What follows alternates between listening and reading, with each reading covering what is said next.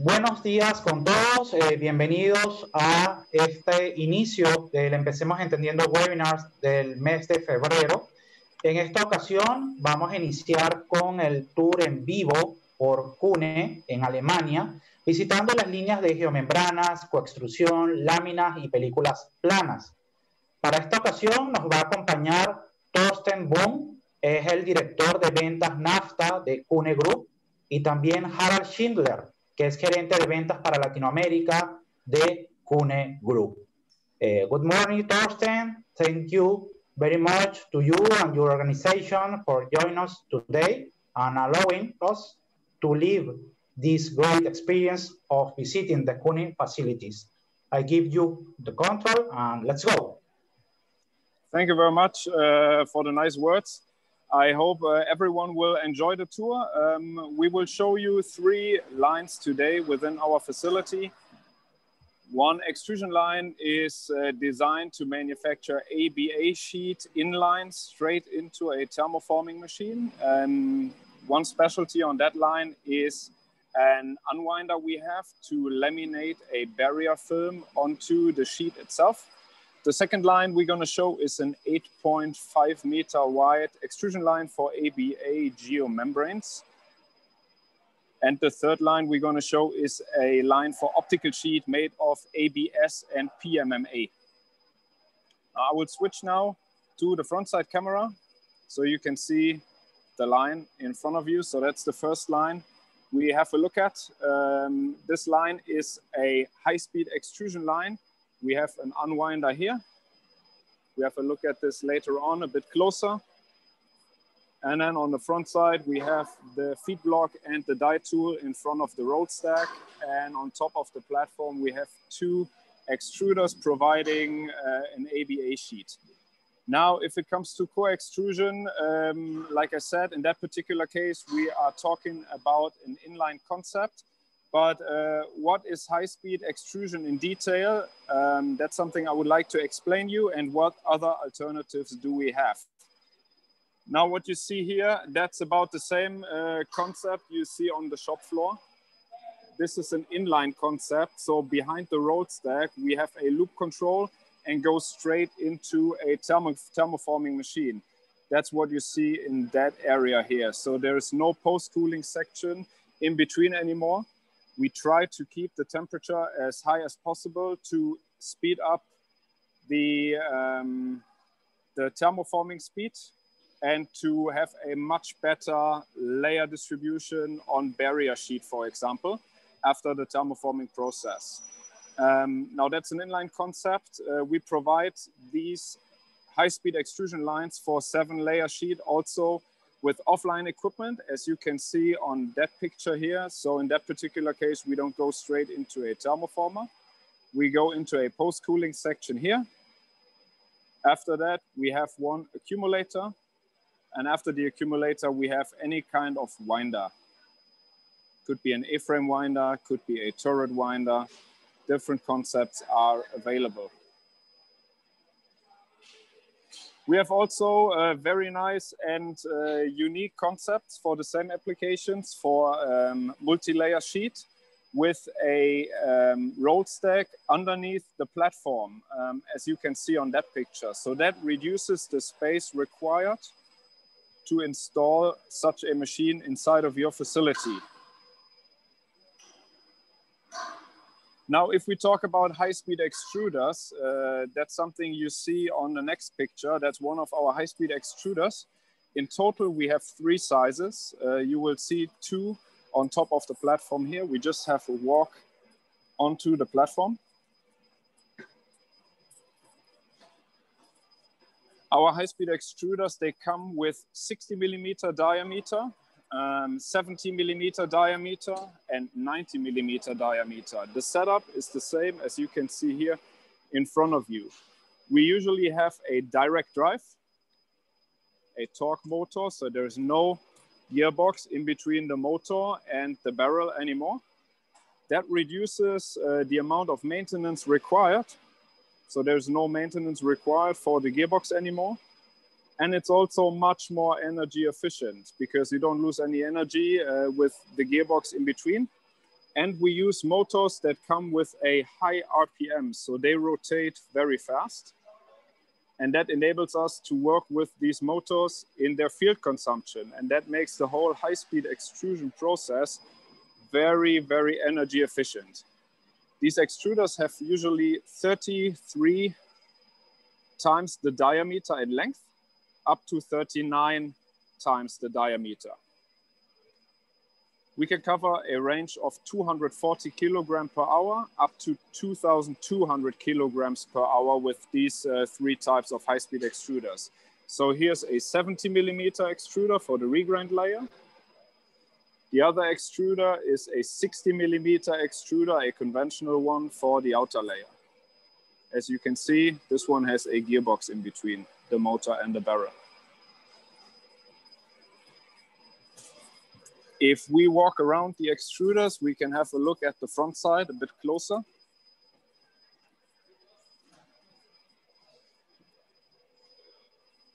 Now on the front side, you see screen changers. In that particular case, our customer was asking for all automatic hydraulic driven 2-piston screen changers. But we can cover a very wide variety of different screen changer types depending on your preferences and your budget. From here, we extrude into a melt pipe and go downwards into the melt pump section we're going to have a look at right now.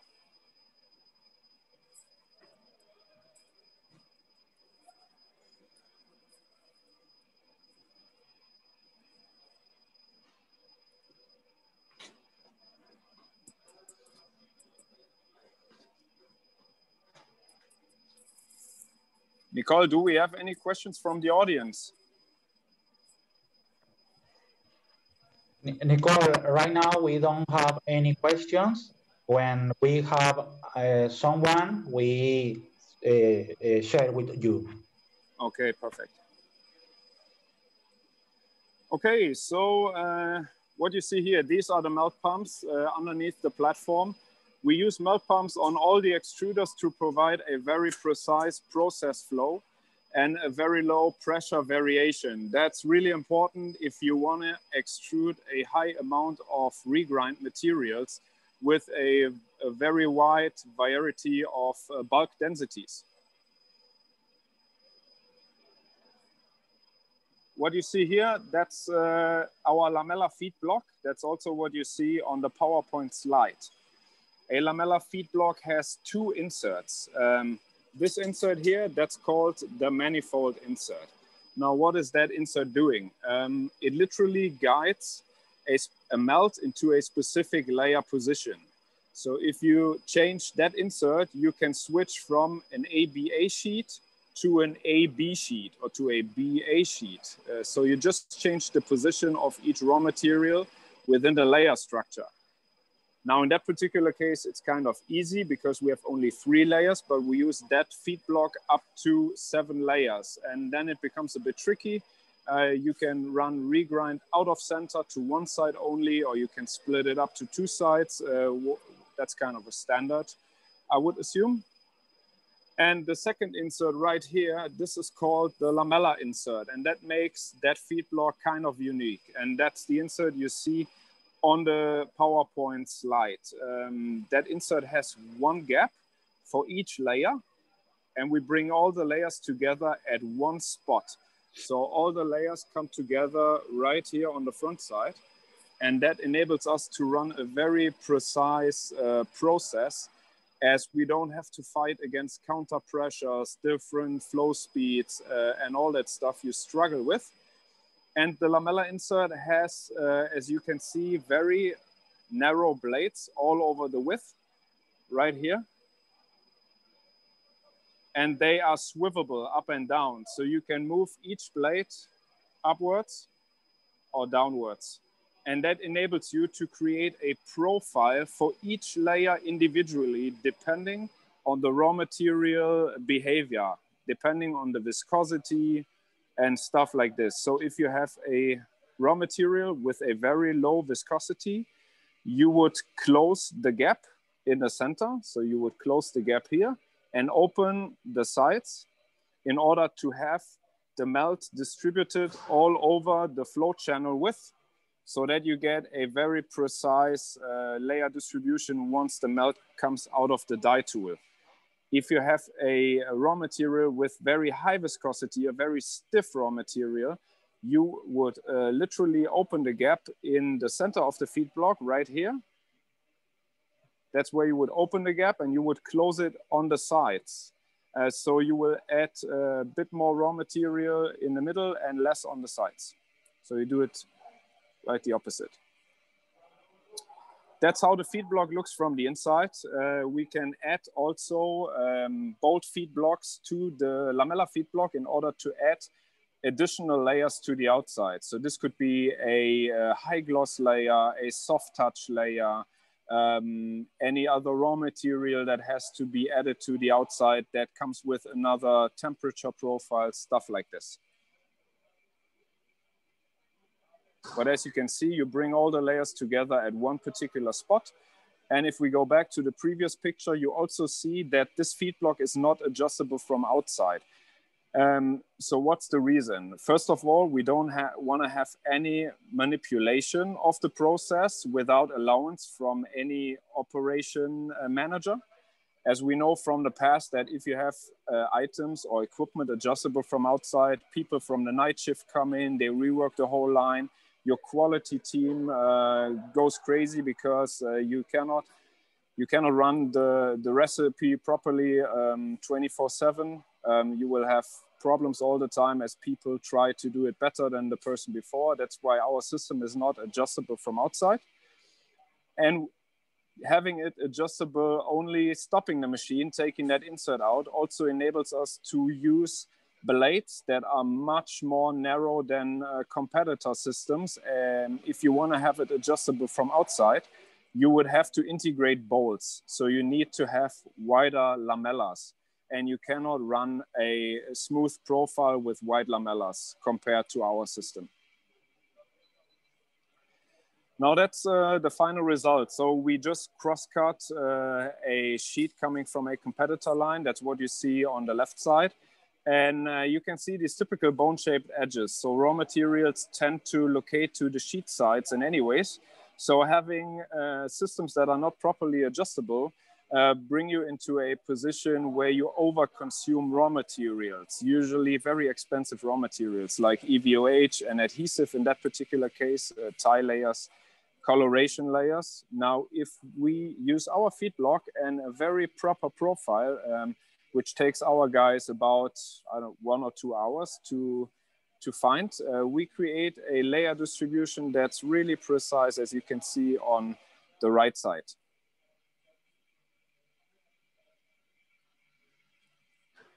That system is also, such as our extruders, integratable as retrofit into any line brand you might own.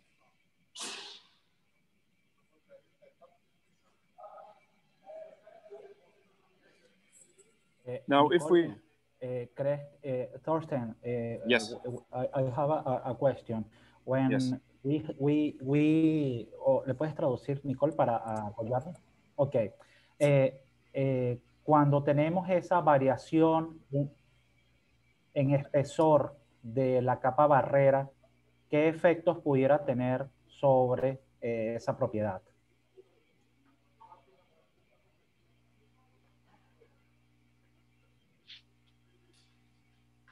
Thorsten. Yeah, you need to ask me in English. No, there's a question about which effects are the layer distribution.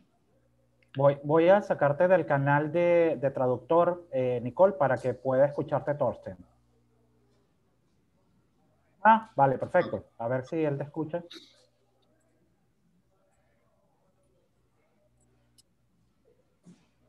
Correcto. You got it, Thorsten? No, I didn't get any question in English. Okay. There's a question, which effect, do you hear me? I cannot hear Nicole. But you can hear me. Voy a sacarte de la interpretación. ¿Listo? A ver. Ok. Thorsten, so when there is a variation in the width, what would be the effect of that? In the width of the sheet, yeah? Correct. Yeah, so in that particular case, you might have to find a new profile. So what we recommend, or what a lot of custom sheet extrusion companies do, is they manufacture themselves multiple of these inserts or multiple of the lamellas you have seen before, but in a solid way. I go back to the graphic. You should see it right now. Now here you can see on the graphic that we have multiple blades all over the width. Yeah, so from here to here there are multiple blades depending on the profile you're looking for. The channel width is 100 millimeters. The most narrow blade we have is 2. So you can add 50 blades to the bottom side and 50 to the top side. Most of our customers would use this system as a trial and error system, like a toolbox. Once they figured out what the right profile is, they manufacture one solid lamella. So they make this out of one part, and then it's related to the product and to the recipe and to the sheet width, and then it's a quick change system. So you just stop the line, you take the insert out, put the other one in, that's it. Okay, Nicole, you can say that in Spanish. Okay, am I ready to do the interpretation? ¿Estoy lista ya para interpretar? If Thorsten finished the answer, yes, you're done with the answer, correct? Yes. Okay. Okay, Nicole, you are in the Spanish channel.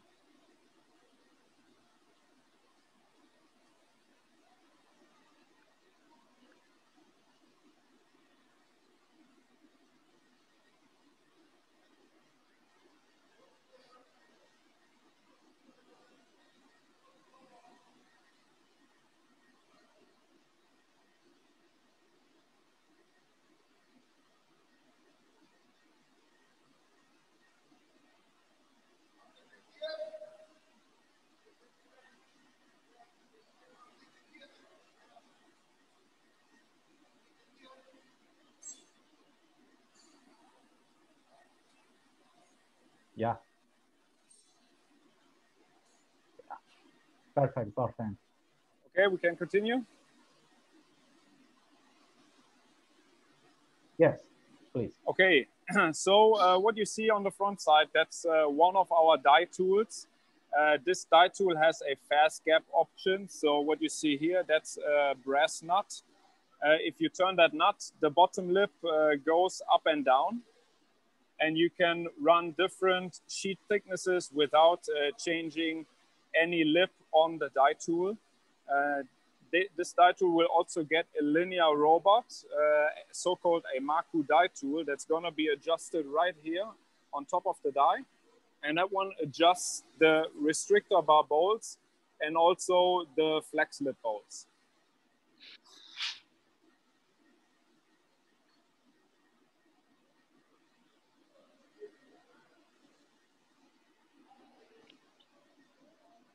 Nicole, you're good?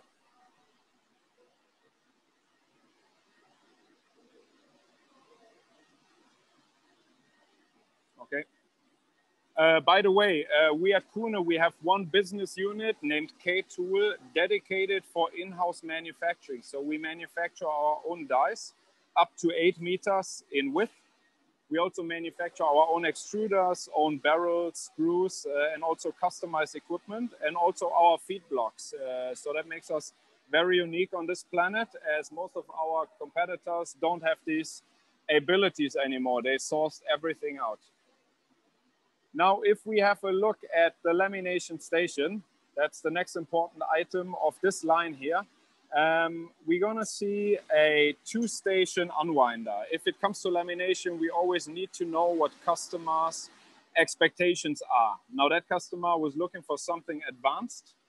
So we have an all-automatic 2-station unwinder here that unwinds a barrier film that's laminated to the sheet itself. We have a cross-cutting and splicing unit in here. So there's nothing manual, it's all by push button function. comes with its own control. And then on top of this unit, we have a haul-off. Now that haul-off is connected to our control system. We have an accumulator, a small one, acting as a denser for tension control. And on the front side here, we take the film from the accumulator, transport it underneath this platform here. So you have good accessibility to the die, to the accumulator, to the feed block and everything. And then on the front side here, we have some additional spreader roll. And then the rubber roll you can see, that's a tension control roll. So having that tension control roll and a haul-off unit in combination with that accumulator enables us to adjust or to set any tension you want. So you just go to the HMI and let the machine know what tension you want to have on the film, and that tension is kept. Now, furthermore here, you see a preheating roll. So if you would like to laminate very thick film or sheet to another sheet, you need to bring this to temperature. Now that one here goes up to 140 degrees C to preheat the film. And from there, we just guide the film towards the roll stack, above this roll here, and then into the first nip.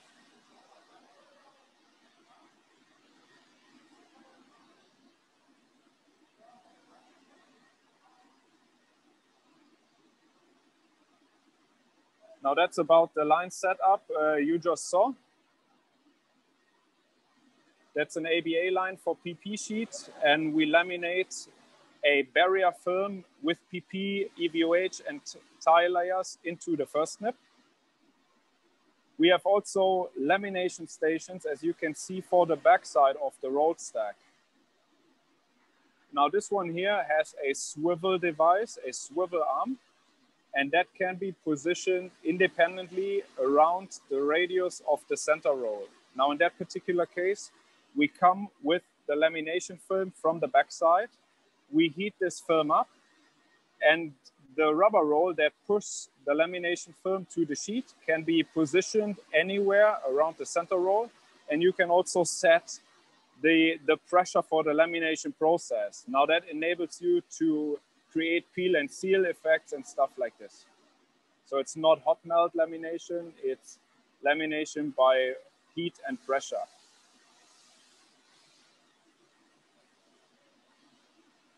On the next slide, you see a lamination station downstream the line. So that's, for example, for PET processes. You would come with the PET sheet from the front side. That PET sheet goes into a small roll stack. On top of the platform, we have an unwinder, and in the center of the platform, we have a small extruder providing PE melt between the sheet and the film coming from the top into the roll stack. Now that's also something we offer as retrofit for different processes.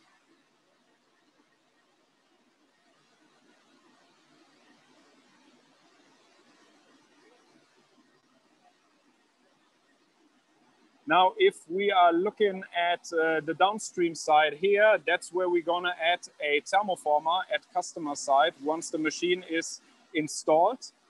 This line has 2 post-cooling rolls, and we have what we call a loop control. Now, the film comes out of the line like this, like a loop, and then straight into the thermoformer. And that loop is controlled. We have 2 lower limits and 2 upper limits. And these limits, they tell us if we need to speed up the extrusion line or if we have to slow it down, as the thermoformer is always the master.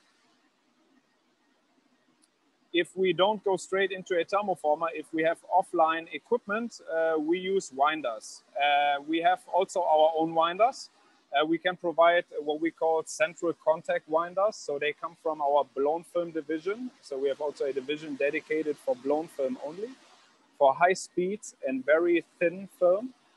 And that's an all automatic winder that enables you to center wind or to contact wind, depending on your sheet or your film and the raw material as well as the speed.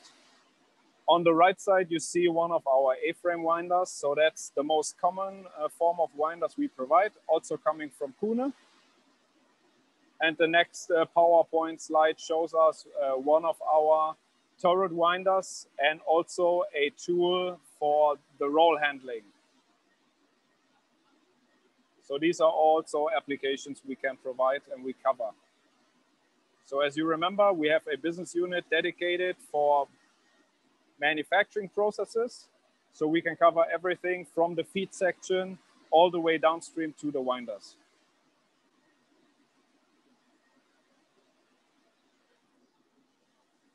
As you can see, my colleagues, they are still running trials on the geomembrane line. So we just go to the other side of the building and continue with a line for ABS PMMA sheet for optical goods.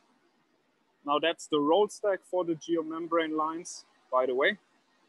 There are just the rolls missing, but just to give you an idea of the sizes we can reach. Nicole, by the way, any question for the previous topic? But I cannot hear you. Okay, yes. Nicole, te voy a cambiar nuevamente, sacar de la función de intérprete para que puedan escuchar.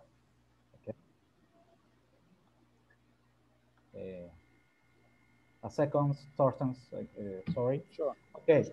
En la línea de extrusión de PET ABA, él menciona que podemos utilizar PET y un film barrera. Solamente pudiéramos también utilizar o mezclarlo con polietileno o con algún otro tipo de material. Okay. Con Thorsten, mezclar, can you hear? por si acaso, Nicole, con mezclar me refiero colocar uno sobre otro, ¿no? Porque son capas realmente de material. Oh, ok, o sea, como combinarlo con otro. Exactamente. I think I understood that question. The film we added to the sheet, that was a PE film. That was not a PET film, so it was different raw materials. Ok, creo que entendí la pregunta. El material que utilizamos fue un... May you repeat what was the one you actually used? We had a PET sheet, ABA, and then we added a PE sheet film with barrier layer in between. Okay. Yeah, so it was PE added to PET. Ok, entonces lo que hicieron ellos fue agregar PE a un PE a un PET, Sí, no el que habías mencionado. Y polietileno a PET. Ajá, son dos tipos Correcto. diferentes. Yeah, o sea, eso fue de hecho lo que hicieron. Ok, pero también pudiesen utilizar otro tipo de material distinto al PE, al polietileno. So, for example, if they wanted to use a different material from PE, would that be possible? Yeah, but we always need a kind of a hot melt to have everything sticking together. Yeah. So if we have the same raw material grades, we can just heat them up and push them together.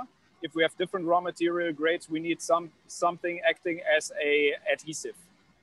Ok, entonces lo importante en este caso es realmente tener un material que esté en fusión caliente para que permita trabajar como adhesivo, ya sea que sea el mismo material, uno esté calentado y cumple esa función, o cualquier otro material que funcione como adhesivo. Perfecto, entonces lo que le está diciendo es que no se necesita un adhesivo, sino el mismo calor haría el contacto entre los tipos de materiales. Exactamente. Ok, hay otra pregunta aquí en el chat, Nicole. ¿Qué diferencia hay entre laminar polietileno y polipropileno con el PET? O sea, la consulta sería que la persona quiere laminar PET con polietileno y PET con polipropileno. ¿Qué diferencia hay para laminar polietileno y polipropileno con PET? Pues? Okay, so the question is, what would be the difference to laminate polystyrene with like PE? Polyethylene and polypropylene. Que es PE and PET, correct? EP. No les escucho bien. Polipropileno y polietileno con PET. Okay, so polystyrene and polypostyrene with PET. What would be the difference to combine those? The difference between adding PP to PET or PE to PET, yeah? The difference is the process temperatures, the optical, how the final product looks like and stuff like this. So I would say people would do it depending on the availability of barrier film. So that could be one reason, and also mechanical properties of the final product. I mean, yeah. Ok, entonces la diferencia sería más que todo en la temperatura a usar y la finalidad que se tiene con el producto, o sea, el tipo de capa barrera que se va a utilizar y cuáles son las propiedades que necesitan que el producto final tenga. Perfecto. De todas maneras, le estoy consultando, a ver, Jair Angeli está haciendo otra pregunta, ¿cuál es la temperatura máxima que emplean en la línea de extrusión? What is the highest temperature or the maximum temperature that you would use in an extrusion line? We go up to 400 degrees C, for example. So there are some medical raw material grades, yeah, that need very high temperature. Ok, el máximo sería 400 grados centígrados. Por ejemplo, hay algunos materiales médicos que necesitan temperaturas bastante altas. Were you going to say something else? No? No, it's the last question right now. ¿Esa fue la última pregunta? Hasta ahora sí. Okay. La persona que preguntó la diferencia entre PET con polietileno y PET con polipropileno dice, eso es lo que quiero saber, ¿cuál es el uso de laminación? Más bien, estás preguntando en qué puedo utilizar la laminación PET polietileno y PET polipropileno. ¿Qué uso conoce al menos Thorsten en este aspecto? Okay, so the actual question, I'm sorry, about combining PE and PP is, what would be the use of this product? If you do a sheet with PE and PP, what would be the use for it?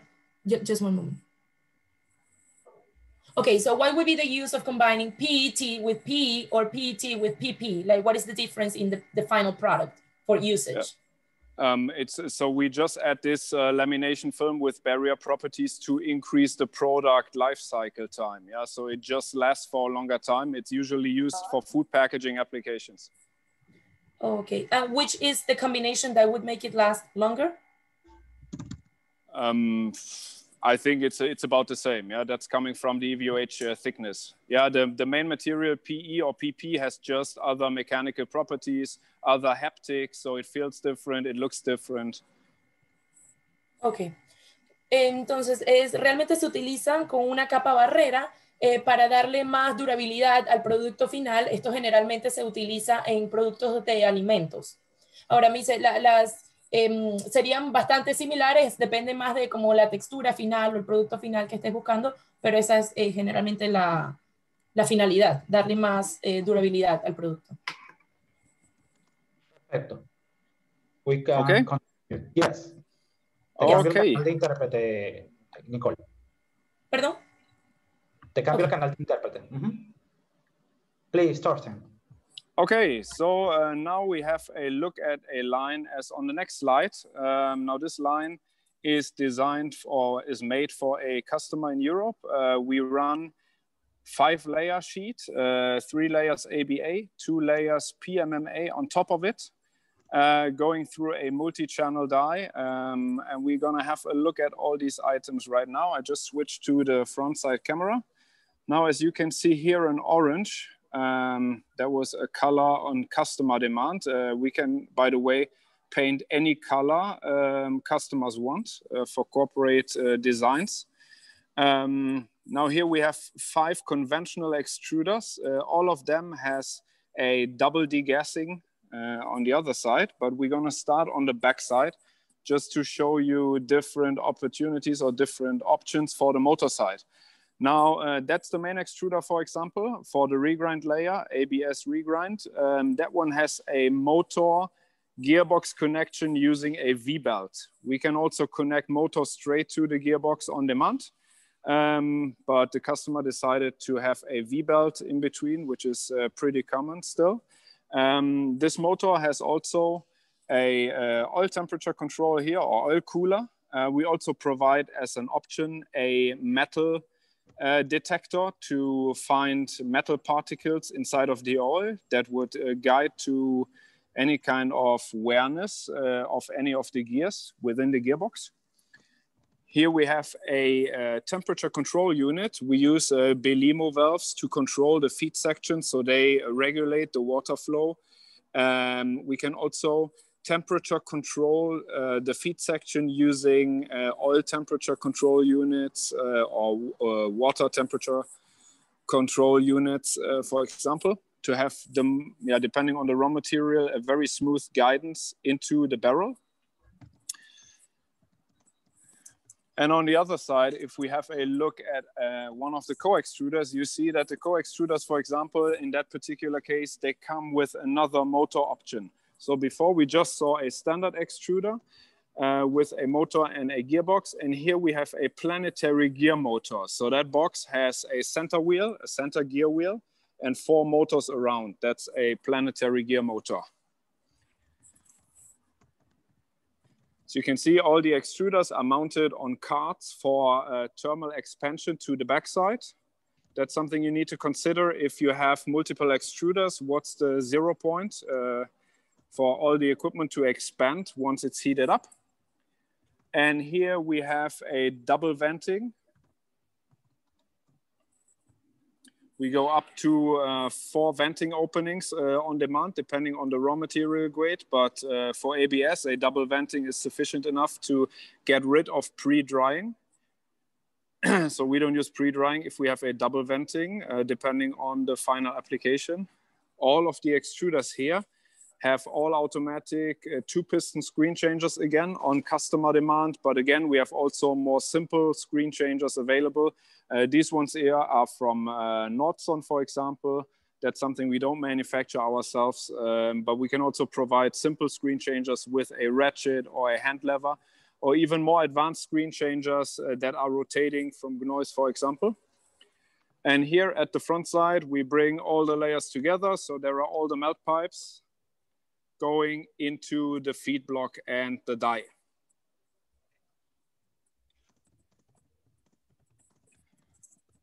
Now, if we walk around the extruders and have a look at the front side, there are again a lot of options available.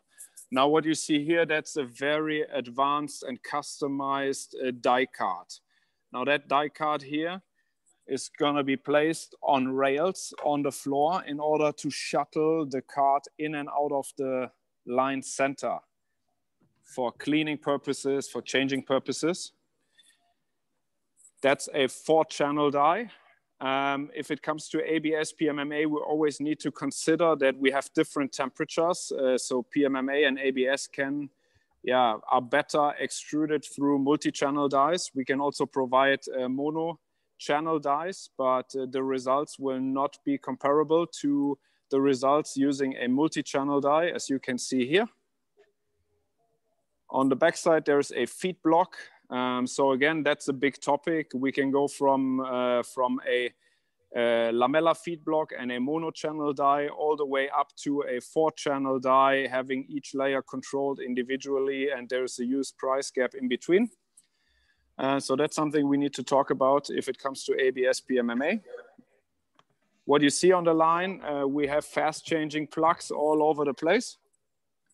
Also here, that's something we also need to consider if we talk about thick sheet lines, as the startup process takes quite a long time. So that's why people don't want to interrupt the process once it's started. And that's why we have on demand, that's also an option, fast changing plugs all over the place, so that operators during the night shift can change a heater band, for example. Most of our customers don't want to have electricians running around during the night shift, and that's why everything is changeable. By the way, so this die was on customer demand also from Nordson, but we can also provide our own dies as well, also multi-channel dies. Now, next important item downstream the line is the roll stack, which you see here. On the roll stack for thick sheet lines, we usually offer our customers what we call a fast changing system for the center roll. you can also get this for the bottom roll to get better accessibility to the roll for roll changes if you run different surfaces, different embossings. Now that system has a disconnection here between the motor and the roll itself. So you just untighten a couple of bolts, and then you are able to remove the motor by turning this hand wheel here. Now the motor and the gearbox, they're connected to a guiding rail system, and turning that hand wheel here moves the motor away from the roll in that direction. Now, once this is done, you can manually or all automatic shuttle the roll out of the roll stack. Now the roll is connected again to a guiding rail system. And if we want to get access to the roll, we want to have it in a position shown on the next PowerPoint slide. Now that's how the roll stack is shuttled out of the center line of the roll stack. That's another option we provide for customers extruding sheets, thick sheets with different surfaces or different embossings. Our roll stacks are height adjustable, motor driven. By the way, our roll stacks are all electric. So we have spindle drives for the nip closing and opening. That makes the roll stack, again, very energy efficient, as a spindle drive is fixed in its end position. Once you found a proper setup, there's no energy consumed anymore. But of course, we can provide hydraulic roll stacks on demand with very basic hydraulics or advanced hydraulics using a servo hydraulic with cylinders that have an integrated measurement system to control the nip or the whole hydraulic unit by weight or by pressure. So that could affect some of the processes for thinner sheet dramatically to have that opportunity. And the height adjustment is also spindle drive driven. We have 2 spindles on the front side, and on demand, or as an option, 2 spindles on the back side to lift the roll stack up linear. We can add spindle drives that even cover a whole roll diameter. Now you need to imagine if you run different embossings on the sheet, different surface structures. Sometimes your end customer says, I want to have that surface on the top side or on the bottom side. So I have seen multiple extrusion companies with people flipping sheet over at the end of the process. They turn the sheet up and down. Now having spindle drives that lift the roll stack up and down by a whole roll diameter enables you to use the roll stack for an upstack process. So you go into this nip here, or you go down stack. You would just lower the roll stack and you go into the top nip, and then through the center roll, and then through the downstream line, as the center line of the extrusion would stay in its place. So you just lift the roll stack up and down, and also the post-cooling section is able to be moved up and down. So there's no need for sheet turning anymore. Nicole, any questions so far? Thorsten, we don't have any question right now. Okay, perfect. Maybe we take the other side.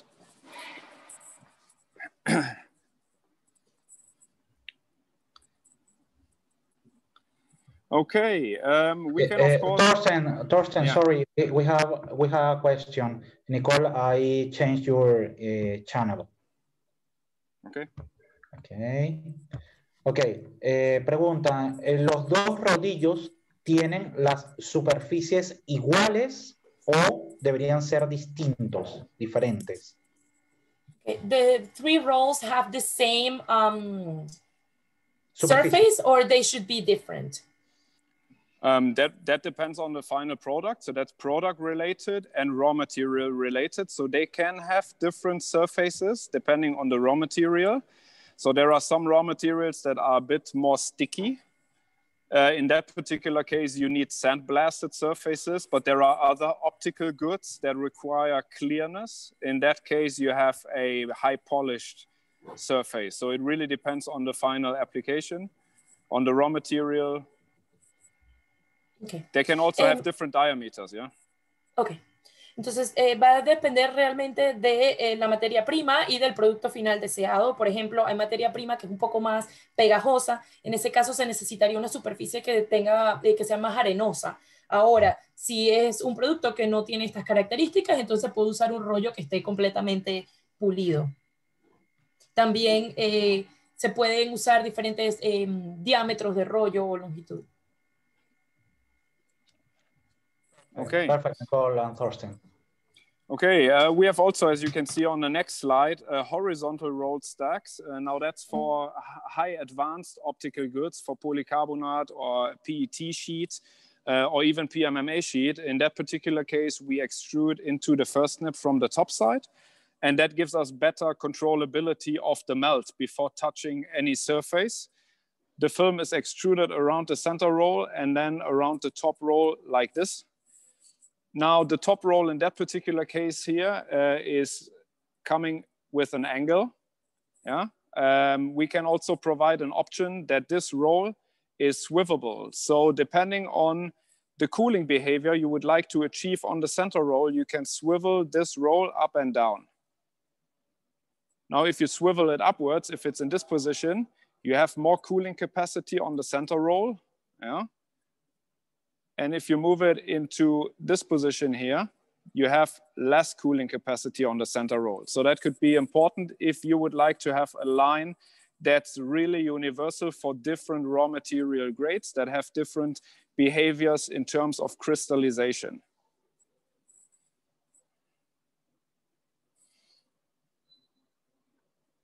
Now, in the meantime, I went upstairs to the post-cooling section. Now, this post-cooling section is coming with two platforms on the left and on the right side.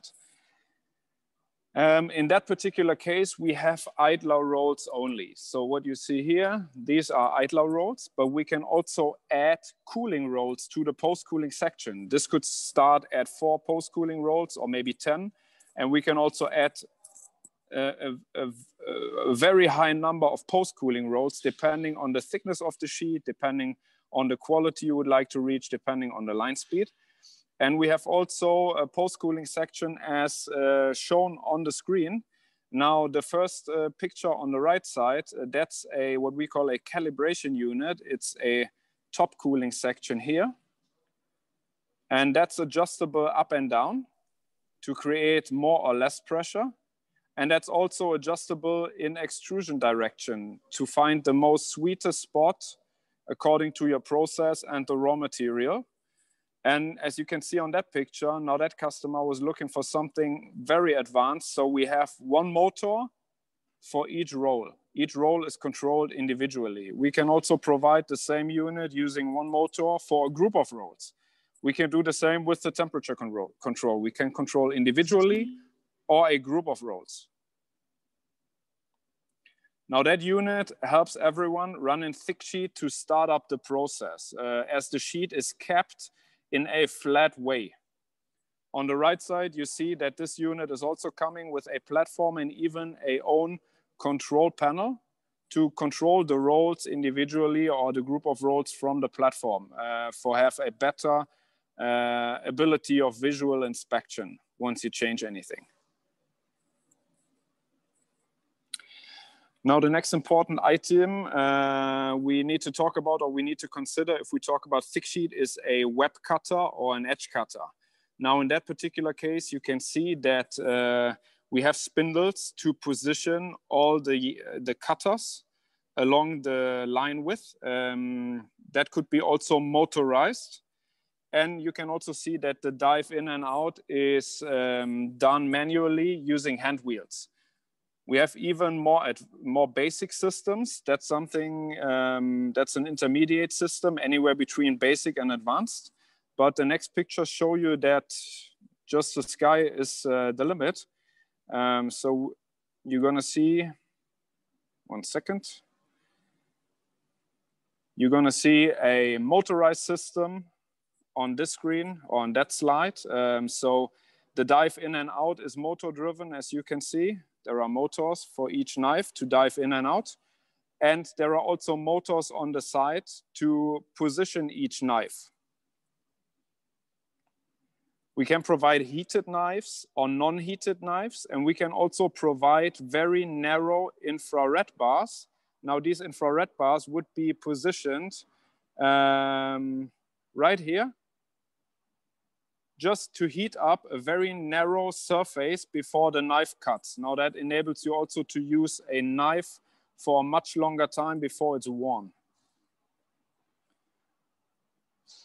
Here you're gonna see these infrared bars, very narrow ones on the left side.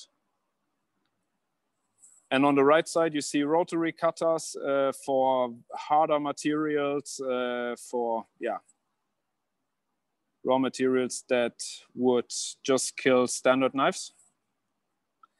And here you see another system we provide. That system keeps 3 knives in place. You need to imagine that one knife is positioned here, another knife is positioned here, another knife is positioned here, and there's always one knife in the cutting position. Now, if this knife here, if this is worn, you just push a button, the unit goes up, the plate rotates into the next knife position and dives back in, and the second knife is cutting.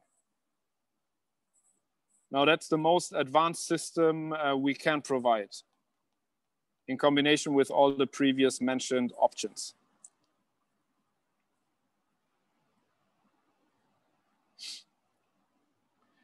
Okay, if we go downstream the line, we have again a thickness gauge. Now most of our lines, especially very wide lines, they use thickness gauges, different kinds of thickness gauges, capacitive systems, X-ray systems, beta gauges. Whatever you can imagine, we can integrate it all.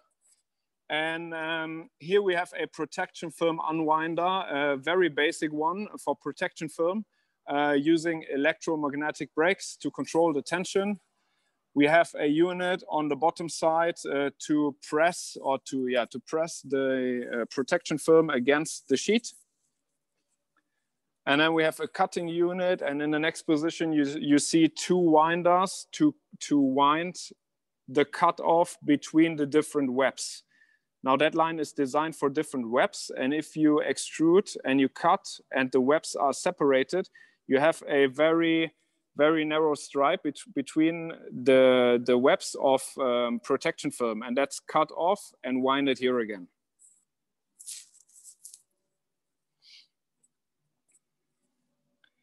Now what we also can add to the downstream side, to the post-cooling section, these are embossing stations or also lamination units for the sheet that could be integrated into the post-cooling section here on the top side.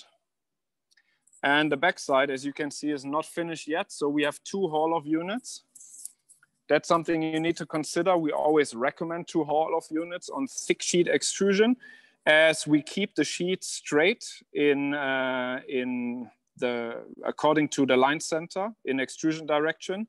And if one rubber roll is worn, one of the Hall-off units, you don't have to stop the line. You just stop one Hall-off unit, you open it, you stop it, and you are able to rework the rubber roll to grind it without stopping the line. That's also important on very thick sheet. Now here, there's still a gap. You see one guillotine for the edge cut, but on the back side, there's gonna be, as you were able to see on the layout, there's gonna be a pelletizer. So we have a cross-cut, guillotine, and saw. That's a combi device.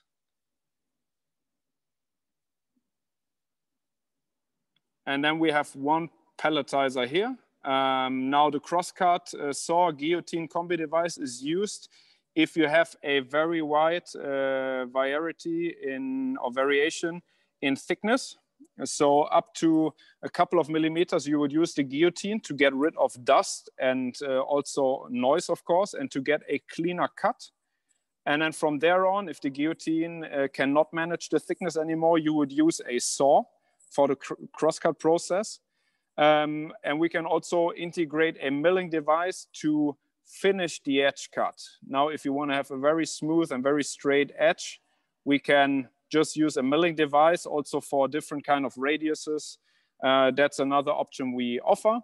If it comes to palletizing, we have customers using scissors tables, like just tables for manual palletizing, but we can also, of course, integrate like 2 or 3 position palletizers, all automatic robots that do the job for your employees.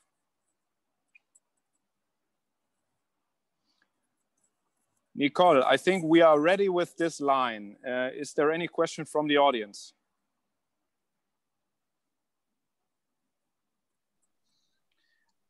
At the moment, we don't have any question. Okay. Oh.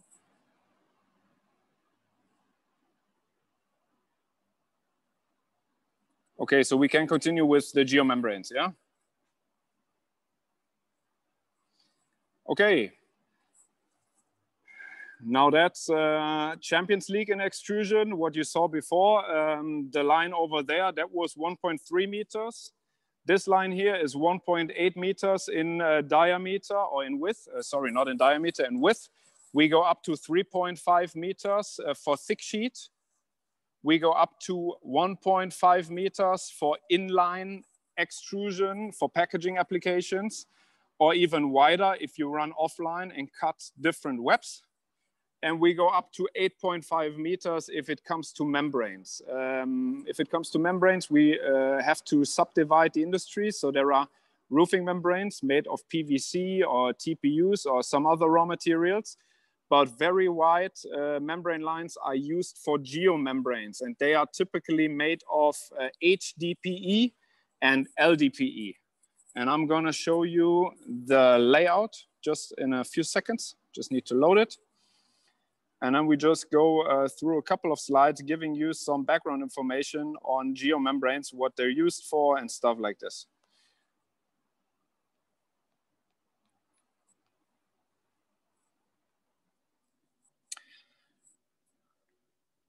Now on this layout, you see the geomembrane line in front of us once it's finished. So that's a platform with the extrusion and the die. And right there is the roll stack, not finished yet, waiting for the big marriage. So that's the front side of this layout. This is this one here. The post-cooling section here, that's not even assembled in our place. It's just not required, such as the winder and the accumulator. So we are just testing the throughput, and then the line is ready to go to be assembled at the customer's facility. Now, our geomembrane lines with single screw extruders, they go up to 3.5 tons in throughput on demand. I would say standard is 2.5 tons. We have a platform that's movable. We will also have a look at the bottom side of this platform later on. You have a walkway between the platform and the die. And on top of this platform, we have 2 extruders. Me traje trabajo acá para mientras como. A ver, ¿puedo pasar, señor? Déjalo pasar a él.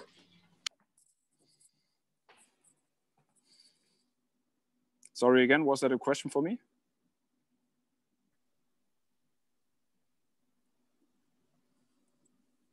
Yes, Thorsten, we don't have any question right now. Okay. So we have 2 big extruders on this platform. Depending on the throughput, we go up to 250 millimeters in diameter. Standard setup would be 200 or 230 for the main extruder, and then 150 or 180 or maybe 125 for the co-extruder, depending on the throughput you would like to reach. Now, what are geomembranes used for? For waste disposal, for environmental protection, for example, for hydraulic engineering or civil engineering.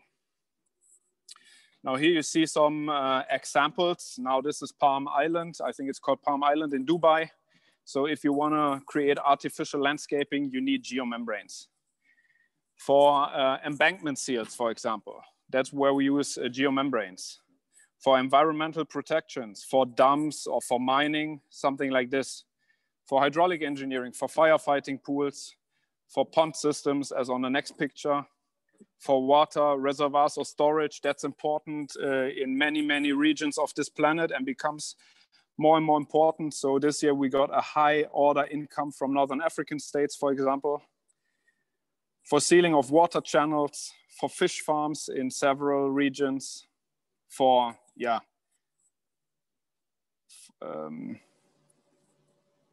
aircraft de-icing, foundation sealings, for tunneling. And we use different raw materials, so they are kind of standardized. There are different norms that will more or less tell you what raw materials to be used. So that could be HDPE or VLDPE, but HDPE and LLDPE are the most often used raw materials. So the raw materials used for geomembranes are high chemical resistant, free from plasticizers, halogen free. They have a lower density compared to PVC that's used for roofing membranes. The UV resistant is very high. It's resistant to microorganisms, to roots, to rodents. They have high flexibility, and they're physiologically harmless. There are two processes for the manufacturing of geomembranes. So most of the people on that planet, they still, I would subdivide the industry 50-50. So some are using flat film lines as we manufacture, and some others have blown film lines. Now the difference comes into the game if we talk about precision and throughput. Now you need to understand that the line you see on the picture has 3.5 metrical tons per hour in throughput. That's one line only. If you manufacture geomembranes using blown film lines, you need a high number of blown film lines, like 3, 4, 5 lines, depending on the size, to reach this throughput. Now, that means also you have higher costs for operators, as you know, one guy cannot run several lines alone. And you have also a higher consumption in energy. And blown film lines are not really precise compared to flat film lines. Now what you see on the next picture, that's a die, one of our dies with a linear robot, as mentioned before. And that robot adjusts the flex slip and also the restrictor bar. Now this robot is connected to the thickness gauge, and having that control loop measuring the thickness and then giving that robot a signal what to adjust brings us to a thickness tolerance or variation of plus minus 1.25%, or sometimes even below 1%. So let's say 2% in total. On most of the blown film lines, you have 5% plus minus, so 10% in total. So we talk about some percent difference, like 6 to 8% less raw material consumption, because you can extrude and you can produce geomembranes much more precise compared to blown film lines. And if you multiply 6% with your total production hours and the raw material costs for that tonnage, that's a lot of money all over the year. So to consider a flat film line for geomembranes really pays off, even if the initial investment is maybe a bit higher. Here we say 17% potential material saving. Well, let's compare the best with the worst. Some information you need to know about the linear robot for the die adjustment. We can also integrate a thermo bolt control. So that does pretty much the same job, but the tolerances are not as good as with the robot. And you also need to consider that any thermo bolt control is consuming energy. Every thermo bolt is a heating element. So while it's adjusting the die lip, it's heating up or it's cooling down, but in any way, it consumes energy. The robot is only consuming energy if you turn any bolt, if anything is adjusted, and it reacts much quicker. Now that's important for some of you that maybe run a custom sheet or a small numbers of products. Also very interesting. Okay, Thorsten, sorry. Yeah. We have one question is about this slide. Let me change Nicole to the channel. The previous slide? Yeah. One minute, please, Thorsten. Ok. Una de las preguntas está directamente relacionada con el slide que Thorsten mostró, Nicole, y es que si la línea de geomembranas tiene la posibilidad de texturizar la superficie de la geomembrana. Justo creo que le voy a explicar, pero le puedes hacer la pregunta aprovechando que está allí. Okay, so one of the questions is actually about the slide that was just presented, and it's like if the geomembrane line can actually give texture to the product. Okay, this one here. Yes. Yes. Yeah, so this is what we do using different technologies. So we can use a device that uses different gases to have an impact on the surface. But most of the people today, as the quality requirements become more and more difficult to reach, they have what we call spike rolls, and they create the design on the right side here. Now this is what we call a spike membrane, and the rolls on the roll stack, they would have hundreds of thousands of tiny holes in a very precise way next to each other to create a very nice spike on the surface of the membrane, and also a spike that's good to deform. You need to have a closer look at the design of the holes themselves to understand that it's not so easy to manufacture these rolls. We can add spikes to the membrane to both sides on demand. Okay. Sí, esto presenta uso de diversas tecnologías. Existe un aparato que funciona con gas también, debido a la gran demanda de calidad de muchas personas. Se ha desarrollado este rollo que tiene spikes, como se ve en la foto. Se le llama la membrana spike y tiene cientos de miles de huequitos o de la superficie salida. Y al verlo de cerca se puede notar que no es algo que sea muy sencillo de producir. Okay. Otra pregunta es, ¿cuáles son los problemas que uno pudiera encontrar con este tipo de producto, o sea, las membranas, durante su producción? ¿Okay? Como que sean los datos más importantes que considerar o que influyen en su funcionamiento. Okay.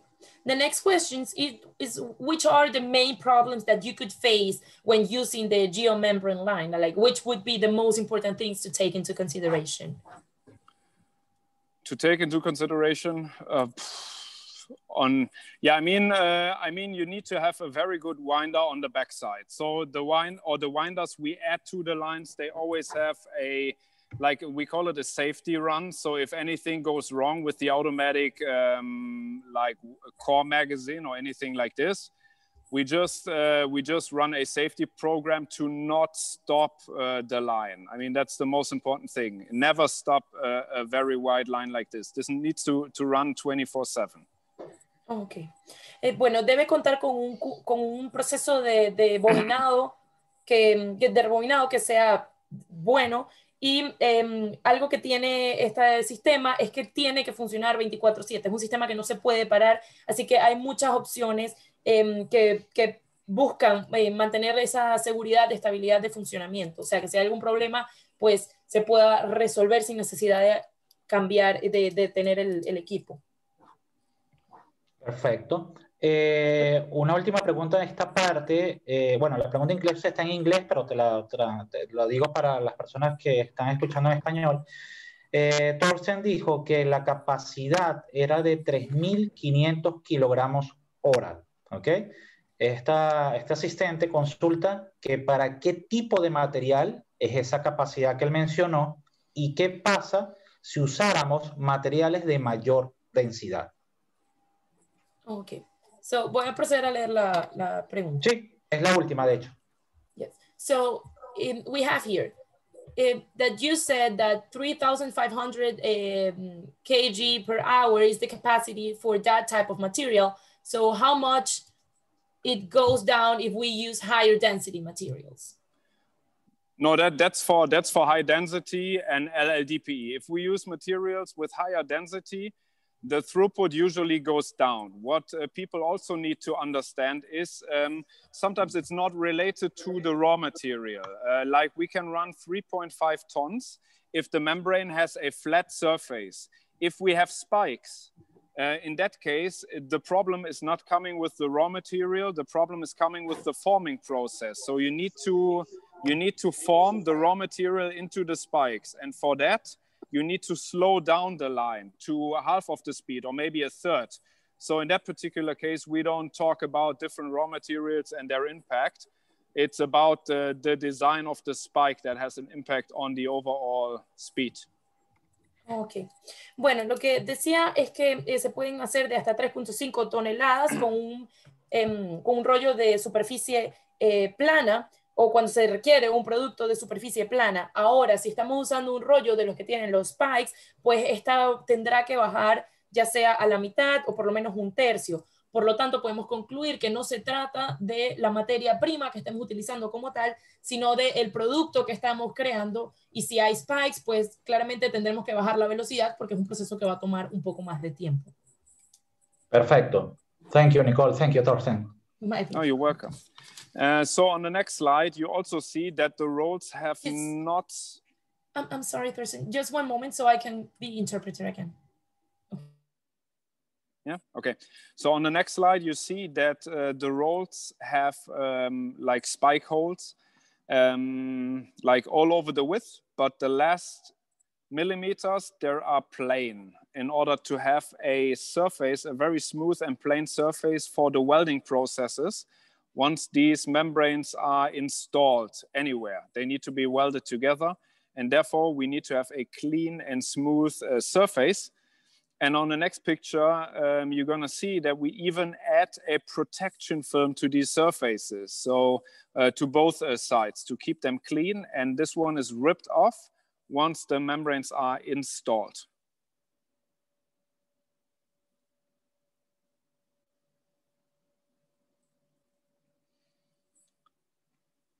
Okay, also very important if we have, or if we talk about membrane lines is, some mechanical designs that make your life easier again.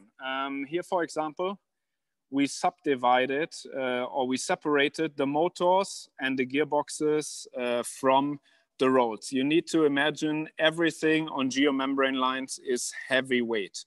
So if you want to change anything, if you want to change a roll, you don't want to lift down the motor and the gearboxes. It's too heavy. So instead of doing this, we have crankshafts that's going to be added to the motor that connect the motors and the gearboxes with the rolls. All the bearing housings are subdivided, for example, as you can see right here, to get better access to the bearings for changing purposes. And stuff like this. We also don't move the roll stack anywhere.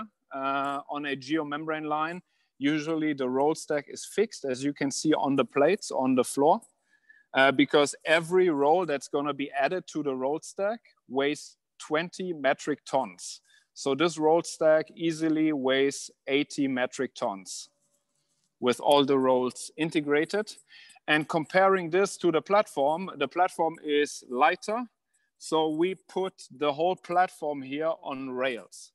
Now these rails shuttle the platform back and forth. And the roll stack is only height adjustable to get as nice as possible to the first nip. So yeah, thank you very much. That's pretty much it from my side for today. If we have any further questions from the audience, please let me know.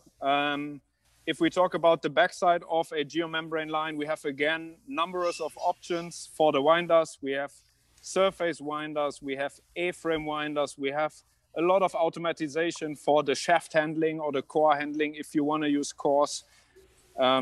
Just let us know. We do a lot of, or we almost only do customized equipment. So we can react to whatever demand you have or whatever idea you have in your mind. So thank you very much and enjoy the rest of the day. Thank you, Thorsten. Is possible doing some question to finish? Sure. Yeah, sure. Yeah, perfect. Let me change the channel of Nicole. Ok. Ok, a ver, algunas preguntas. ¿Las máquinas que presentaste son estándares o también pudiéramos especializarlas dependiendo del proyecto que el cliente esté buscando? So the machines that you presented are standard or they could be specialized depending on the project of the client? Yeah, like I said, we do a lot of customized stuff. So the process, for example, the process of this machine, ABA sheet inline or 7-layer sheet inline, that's standard. What's customized?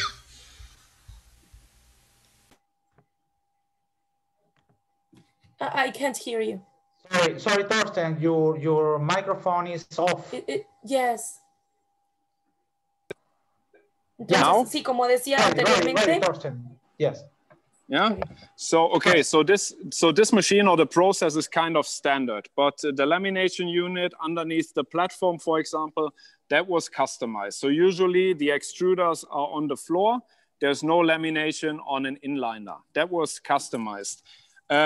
Most of the things we do on geomembrane lines are customized on the downstream side. So we know the process, but how the line looks like, that's always customized. Also on sheet, we provide a lot of lines for thick sheet, also to competitors, yeah? And these competitors, they do from an outside perspective, pretty much the same product, but they want to do it a different and unique way. And we make that happen. Ok, entonces sí, como decía anteriormente, casi todos nuestros equipos son personalizados. Tenemos procesos de ABA o procesos de 7 láminas.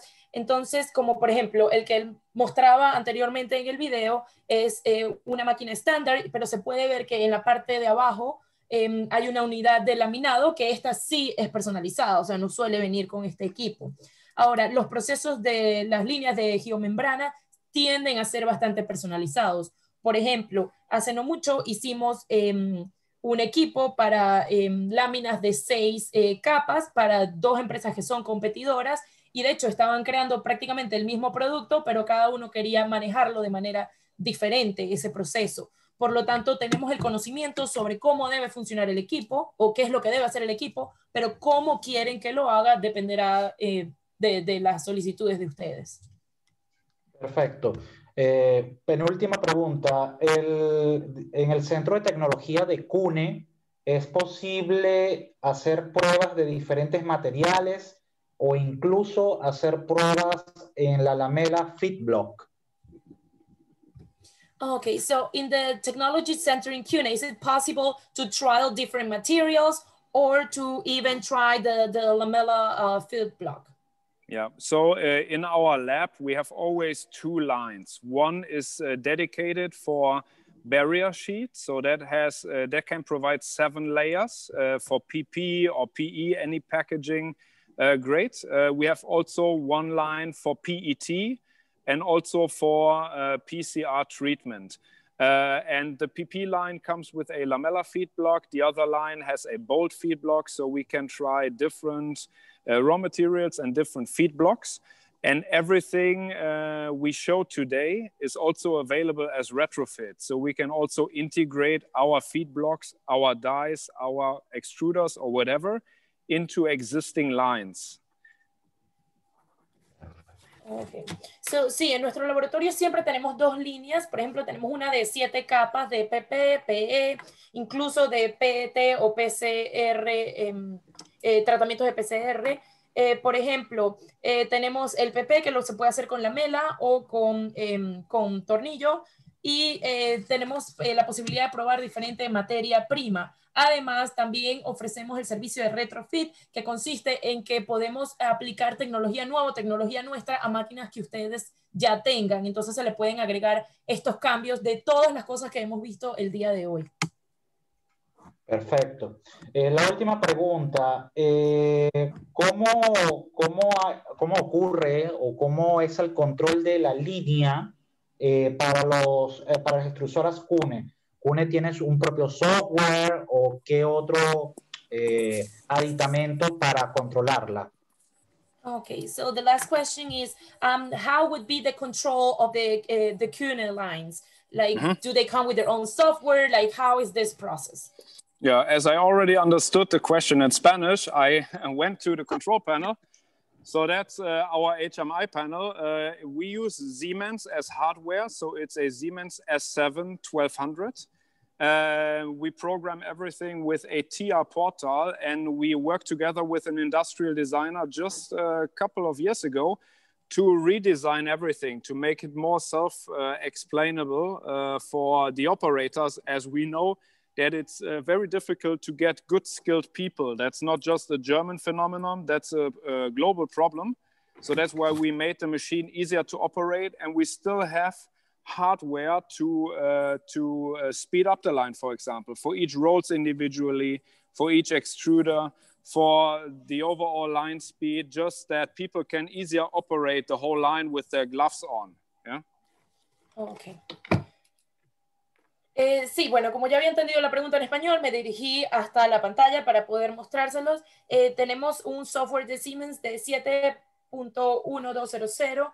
Trabajamos, de hecho, con un diseñador industrial hace unos años, porque entendemos que no es un asunto solo de Alemania, sino que es una situación global y queremos que el sistema sea más fácil para el operador. Entonces, por ejemplo, acá podemos ver que en nuestro sistema tenemos las opciones digitales, además de que tenemos que cada extrusora se puede manejar individualmente con los botones que he señalado, y cada rol también, cada rollo se puede manejar también individualmente desde esta máquina. Nicole, maybe also important at that part of the conversation is the fact that we program everything ourselves. So we have our own software, and we have people that are able to program customized functions too. Ok. También sería muy importante mencionar que nosotros programamos todo nosotros mismos. Por lo tanto, también tenemos la opción de programar de una manera personalizada el aparato según las necesidades que tengan. Se le puede hacer a cada cliente. And the control is also available as retrofit for any line brand. Y también aplica lo del retrofit, así que este tipo de control también se le puede aplicar estos ajustes a cualquier línea que ya ustedes tengan. Perfecto.